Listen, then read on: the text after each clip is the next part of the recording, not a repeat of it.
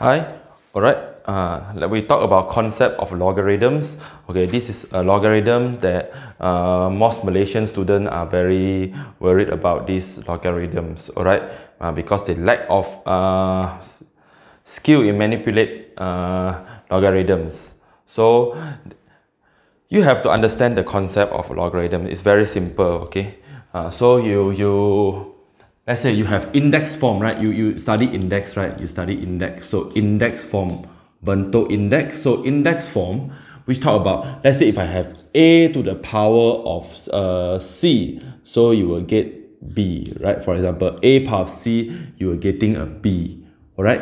So this is the index form. So which you need, first you need to understand that how to convert this into a logarithm form, right? Logarithm form. So logarithm form, very simple. You have log, the base is a, right? So the base is a, all right? Then you have b, which is the index is equals to c. Means that log b, base a is c. So it's that b is a to the power of c. So some of you still cannot perform this conversion between the index form to logarithm form. Okay, this is the first thing that you must make sure you are very good by doing conversion between these two. For example, if I have if I have 8 to the power of 3 is equals to 502, 12, right? 512. You know that this is the index form, right? So at first, the concept is you must able to convert an index form into a logarithm form. So very simple. You look at this will be your base, right? 512 have a base of 8, right? The 8. So you have 8 of the base 512 with base 8.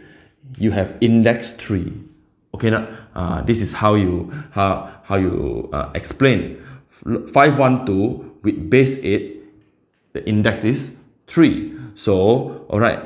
So you have to know how to convert. So for example, if I have 0.01, 0 equals to 10 to the power of negative 2, right? You know that 1 over, this is 1 over 100, then you have give 0.01. So means that log, this is the index, right? This is the base. So the base is 10 now. For this value, the index is negative 2. Alright? So you can look at this formula. A power of c is equals to b, which the base log, the base. So the b become the value inside the log, which is equals to the index. So you have to do some practice so that you are very familiar in the conversion of this concept. So the other way is, let's say you are given with logarithm form. Maybe they will give you that log 49, all right? Log 49 to the base 7 is equals to 2, right?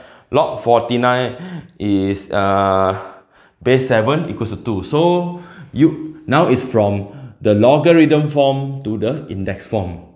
So you see that this will be your base. So you write this as your base, right? This is your index.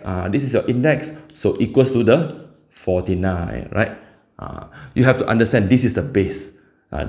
If you have index, this will be your base. This will be your index, right? So now for log, the number here is represent the base. So let's say if I have log 4 base 8 equals to 2 over 3, right? For example, have this. So very simple, always remember the 8 is the base, this is your index, which is equals to the value of 4, this way. Alright, so this is first in this video I introduce you about how to do conversion between index form to logarithm form and logarithm form to index form. Alright, let's look at the next video for the next concept.